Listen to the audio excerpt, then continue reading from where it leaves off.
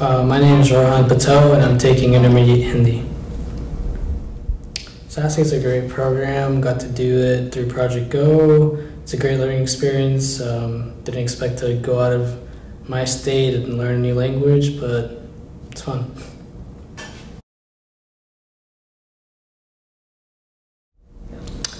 So Project Go is a program that's available at most schools. You could basically just contact the International Center at your campus. That's how I got into Project Go. I found out through the International Center at my college.